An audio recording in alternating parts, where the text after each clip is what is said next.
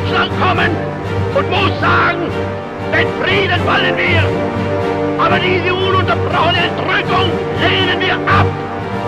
Und die Entbehrung ertragen wir nicht. Bei Diktaten wirken wir nicht mit.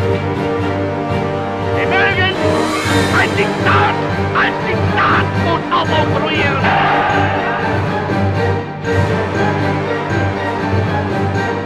Es soll, und dies ist unser unbändiger Wille und unser niemals mehr abzuändernder Entschluss.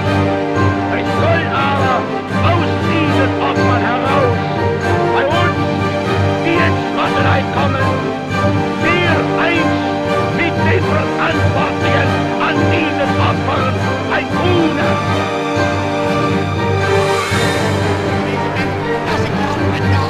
Dass ich mich in diesen Jahren für dich eingesetzt habe, dass ich anständig meine Zeit verwendet habe im Dienst meines Volkes.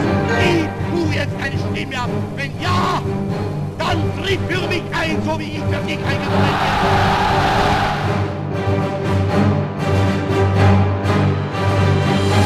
Wenn Sowjetzeiten vor sich hertragen und wir werden in unserem Zeichen wieder siegen.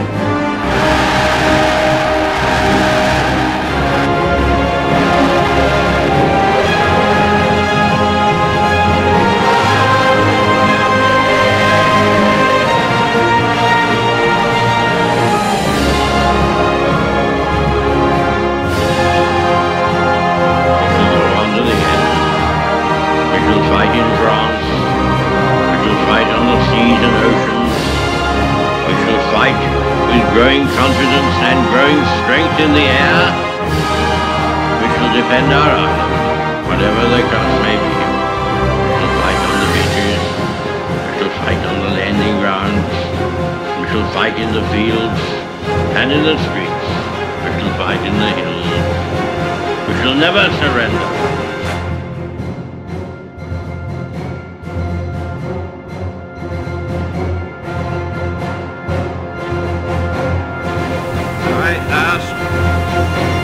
Congress declare that since the unprovoked and dastardly attack by Japan on Sunday, December 7th, 1941, a state of war has existed between the United States and the Japanese Empire.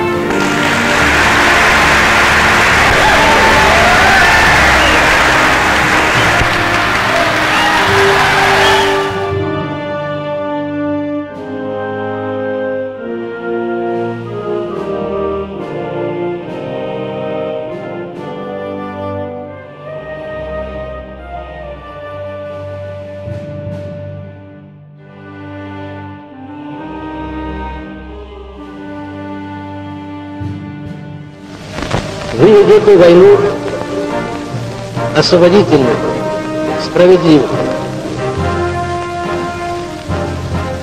Пусть в этой войне вдохновляет вас мужественный образ наших великих предков Александра Невского, Дмитрия Донского, Кузьмы Минина, Дмитрия Пожарского, Александра Суворова, Михаила Будунова. Пусть осенит вас непобедимое знамя великого лета. За полный разгром немецких захватчиков, смерть немецким оккупантам. Да здравствует наша славная Родина, ее свобода, ее независимость. Вот с нами мы нужно вперед, победа!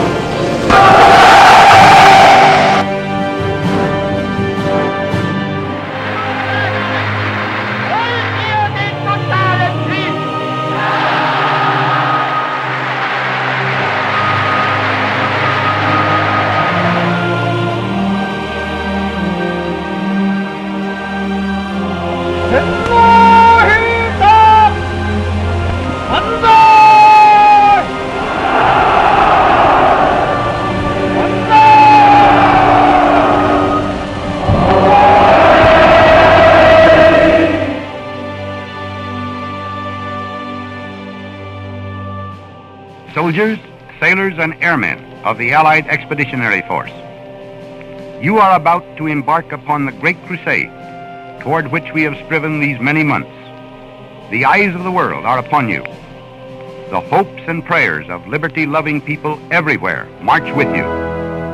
In company with our brave allies and brothers in arms on other fronts, you will bring about the destruction of the German war machine, the elimination of Nazi tyranny over the oppressed peoples of Europe, and security for ourselves in a free world.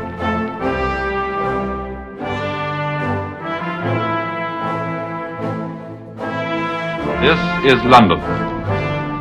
London calling in the home, overseas and European services of the BBC and through United Nations Radio Mediterranean.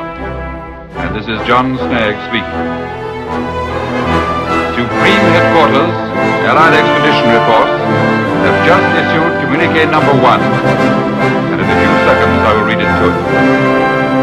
Under the command of General Eisenhower, Allied naval forces, supported by strong air forces, began landing Allied armies this morning on the northern coast of France. I repeat that communique. Communique number 1. Under the command of General Eisenhower, Allied naval forces, supported by strong air forces, began landing Allied armies this morning on the northern coast of France.